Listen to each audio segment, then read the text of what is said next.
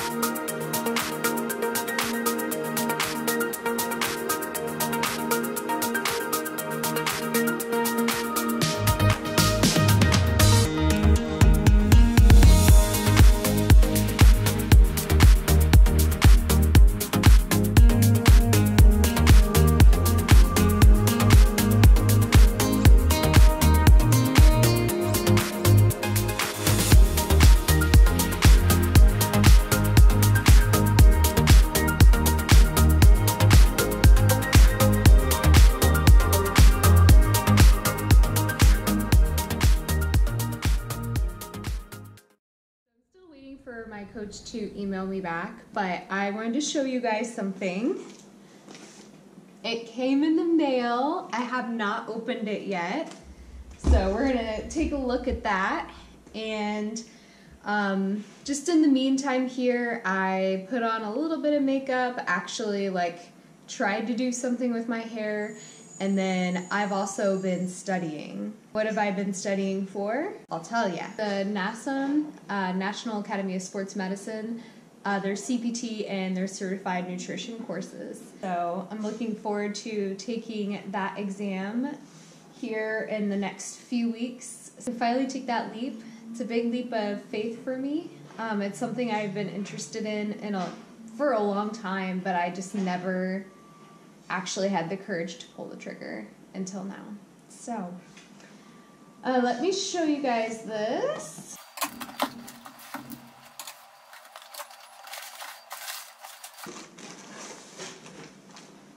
All right, got plenty of these Pro-Tan applicators. These are the little sponges that you use to put it on. And I got the whole shebang here, so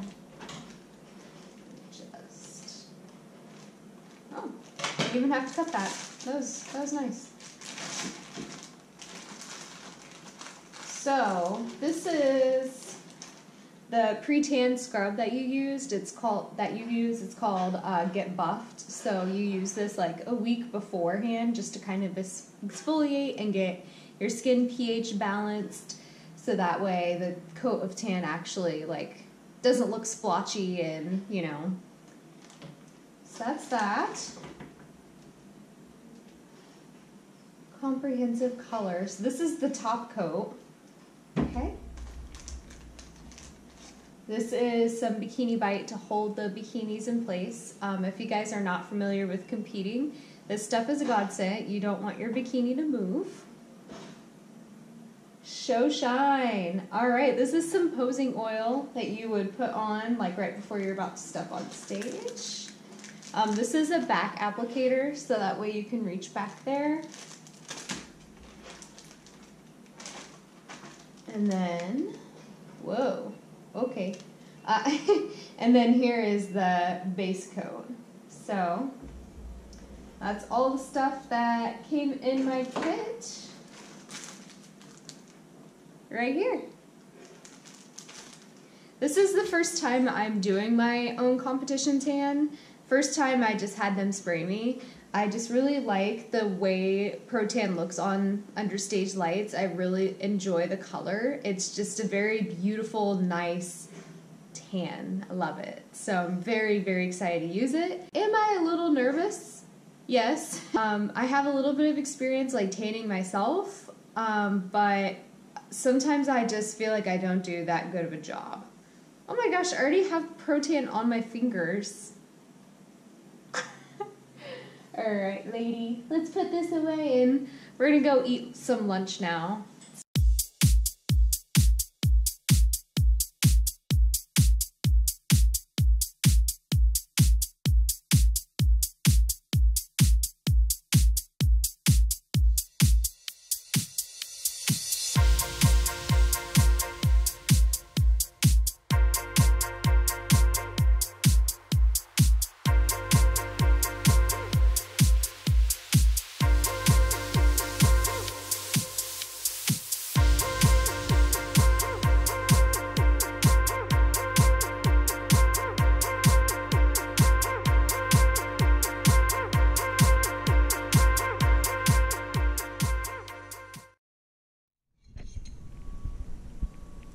I pounded that. That was so good.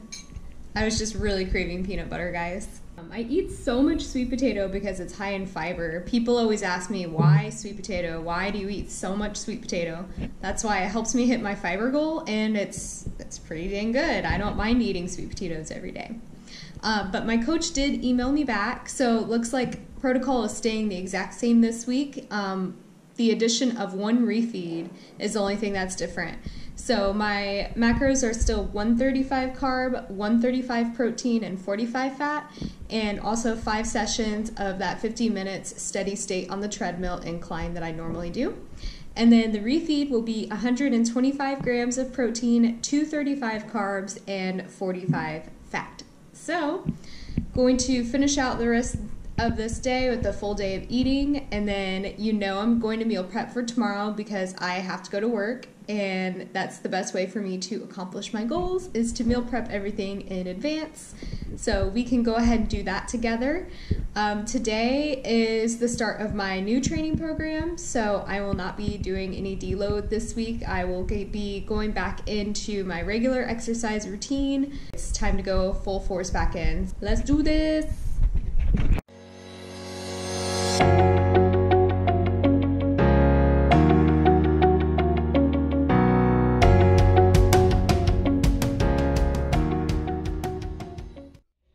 Just finished up that leg workout. I'm about to go and do my 50 minutes of cardio, so I just switched out my shoes. Those were my leg day shoes. They're nice and flat, so now I'm changing into my running shoes. Going to the bathroom, filling up my water bottle, grabbing my charger, and then I'm going to plan out tomorrow's refeed while I'm on the treadmill. It takes me about an hour to lift, and then whatever cardio I do after or in the morning. People always ask me how long I'm in the gym for, and it can really range, but at least expect an hour to even 2.5, just depending on how much cardio and if I do posing. So yeah, it's a little bit of time. So all right, I'm gonna go to the treadmill. Bye. All right, just got back from the gym, guys. That leg day felt amazing. I am telling you, if you do not have deloads programmed into your mesocycle, then you definitely should, because it's going to make you feel a lot better and you come back even stronger and mentally more prepared. And there's just so many benefits to having a deload. Like, I cannot even begin to explain to you guys. So If you want to see what that leg day workout looks like, I believe I posted it in 2 videos before this one, so I can link that up above for you guys. And now I'm going to meal prep for tomorrow. So I do get a high carb day, aka refeed, and I'm going to show you guys what I have planned. My on-the-go meal, which is so perfect for after fasted cardio, is this breakfast sandwich that I've been making. Now, I usually put it on just 1 slice of bread and I cut it in half just to save on the carbs, but since it's a higher carb day, I'm just going to do 2 slices. Doing the sesame Ezekiel bread, 2 of these vegan sausage patties, 1 slice of the vegan American cheese, and then egg beaters.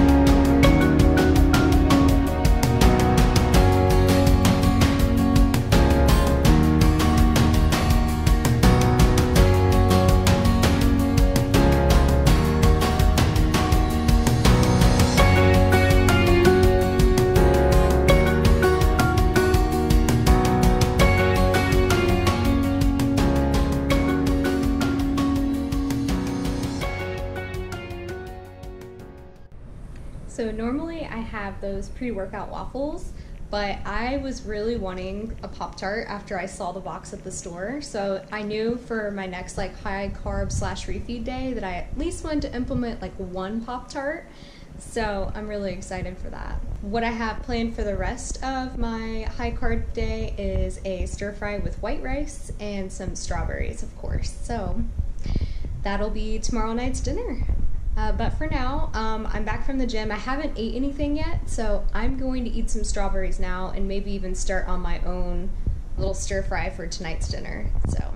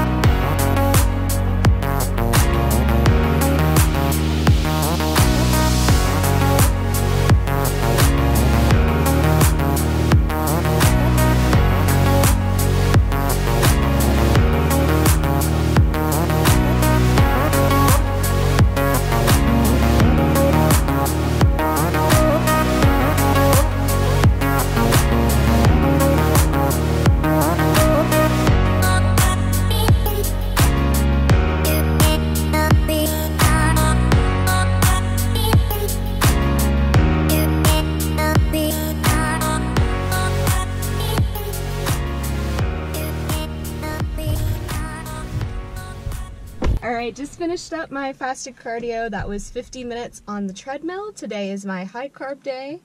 So, get a little bit of coffee here. So I'm 9 weeks out this week, and everyone says this is kind of when it starts to get tougher, and I believe it. Mentally, I am so strong. I am so determined, so ready.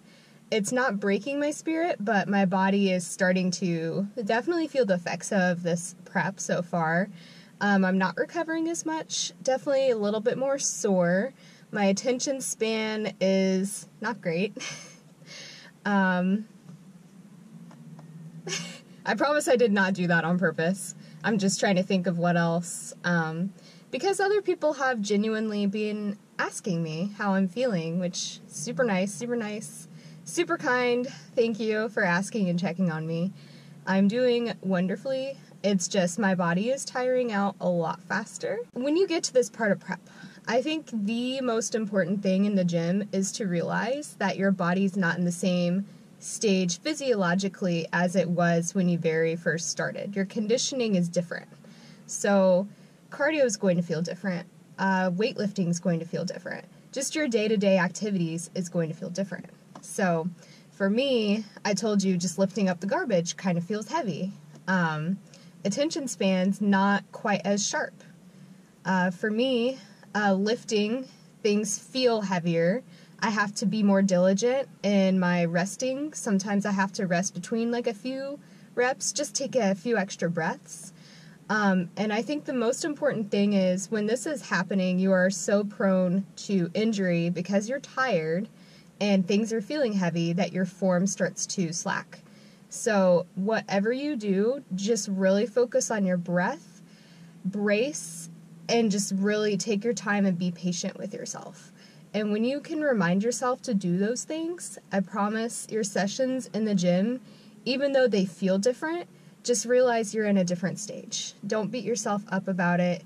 Don't get mad that it's happening because it's just a new stage that you have to learn to be flexible with. So that's kind of how I'm feeling.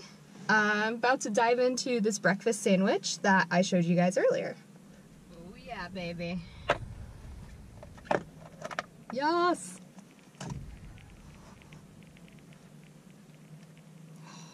The Holy Grail. So once again, this is 2 vegan sausage patties, some egg beaters, and then a slice of vegan American cheese, and then a sesame seed Ezekiel bread, 2 slices. Oh, it's so delicious. So my weight this week has just been a crazy amount of weight loss. So on Saturday, I was 112 when I was kind of averaging around the 111s. And my lowest weigh-in this week was 107.8, I think, which is crazy to think about because my first prep, 107 pounds, was what I weighed on the stage. I am still 9 weeks out.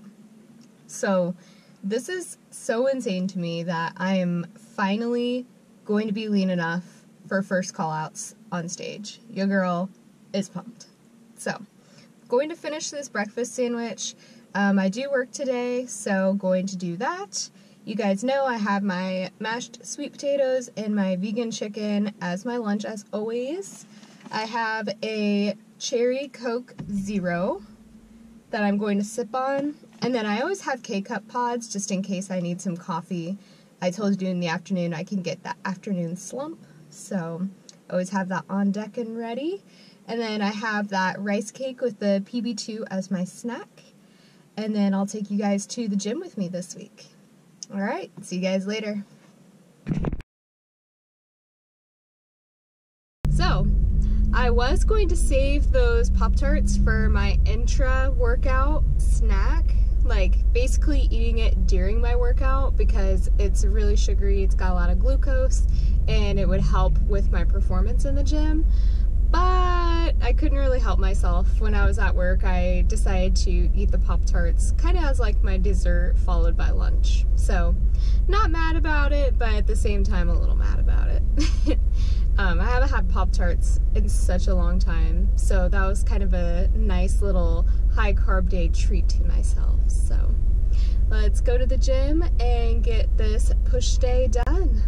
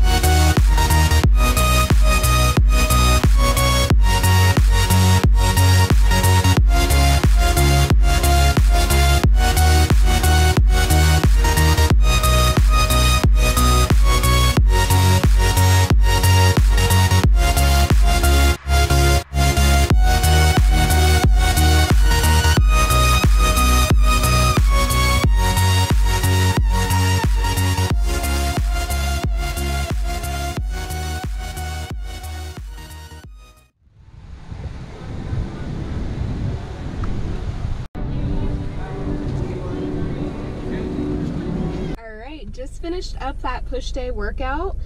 To be honest, I wasn't really like in the moment during that workout. There was a lot of times where I kind of had to check myself and be like, hey, are you training or are you just exercising? So every once in a while I mentally would check in with myself and then I'd be like, oh yeah, like fucking train. So that's kind of where my head was at during this workout. It felt really good, honestly. It wasn't like I was dying or anything, but it also didn't feel like, oh, this is cakewalk. Like, it was just kind of like a moderate type of workout. Like I mentioned earlier in my video, you just kind of have to be flexible with yourself and realize, like, you can try and be on your A1 game as much as possible, but sometimes you have to give yourself a little bit of credit, a little bit of forgiveness, and just be sure that you keep on checking in on yourself and kind of validate like where you're at and what you're feeling and what your body's going through. So yeah, just do those mental little check-ins. That always helps me and gets my mind back onto the path. So there's a cute little farmer's market that happens here every Thursday right outside my gym. It's so neat to see all of these different like Hawaii foods and like all these cultures just like intermixing. I always want to go there so bad, but I need to wait until the end of prep so that way I can actually, you know, enjoy the foods without tracking them. So yeah, someday I'll get to the farmer's market and try it out, but today's not that day. Alright, going to head home, eat some strawberries, have those tracked, and then a stir fry tracked as well. I really feel like those Pop-Tarts helped me so much during this workout, as funny as that sounds. Even though I had it for lunch, I kind of got off work early, so I feel like they were still running through my veins. I got like a really good pump. So, alright, time to head home, eat some more food, edit this video, and let's go!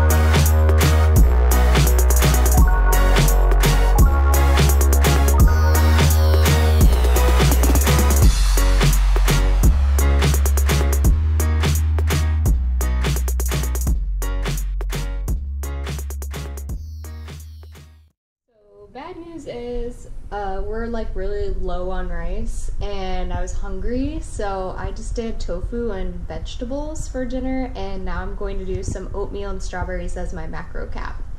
So unfortunately no white rice, but hey, I got oatmeal, so I'm not complaining.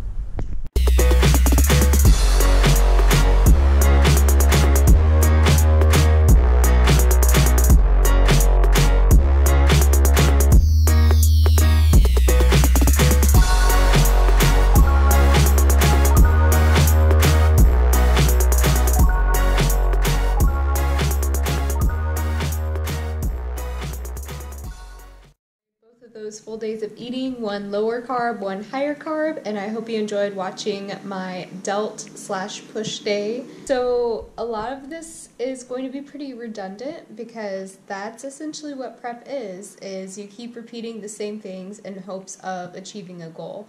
It would not make sense if my videos were different week to week, because then I'm not being consistent. I'd be changing up all my variables. So yeah, it's a little redundant, but at the same time, that's kind of what's refreshing about watching prep videos, is knowing that like you're not alone in doing so, that there's other people out there who are executing the same things day to day, day in, day out, meal prepping, sleeping, waking up for fasted cardio, going to work, going back to the gym after going to work, going home, wash the dishes, meal prep again for the next day, try and get some sleep. It's just kind of nice, you know, just seeing that you're not alone, that other people are making the time, putting in the effort. At least that's one thing that I really enjoy about watching other people's prep videos, and also just like the creativity that you start to see from other people too. So yeah, I hope you guys enjoyed this week's video. I will see you for next week when I'm 8 weeks out. Oh, damn, that's getting close. All right, bye.